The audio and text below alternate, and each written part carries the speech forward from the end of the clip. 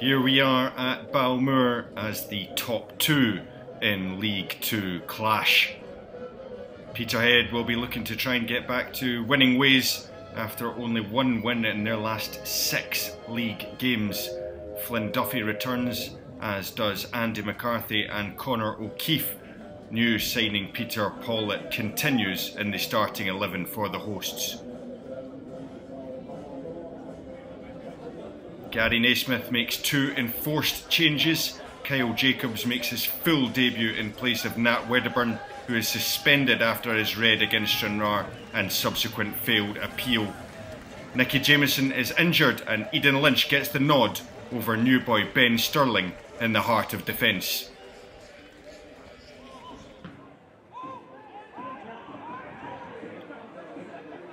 Goes forward and it's intercepted by Kinley Billam, who rods forward, gets a little fortunate and it comes out to Yates. He's kept it in, and O'Reilly was free at the back post, and my goodness, almost a real mix-up in the middle of the Peterhead box, but they get away with it. Here's O'Keefe, cuts it back, and so close for Ritchie.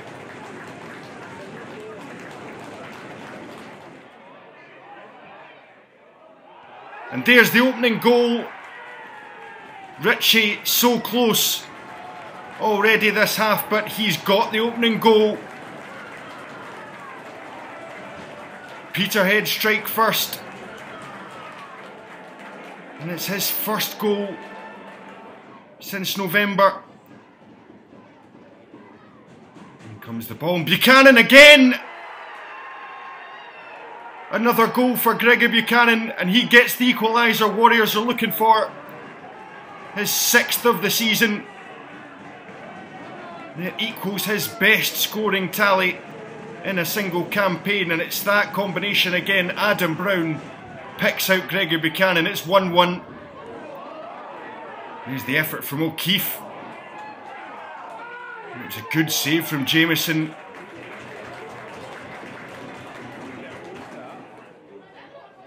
Is there to be a winner in this contest? There's the ball into the box, punched away by Jamieson. Might have another chance to deliver it. Meakin keeping Shanks company. It's going to fall for Ritchie! He's done it again! And Peterhead just reminding Stenhousemuir that this title race is far from over.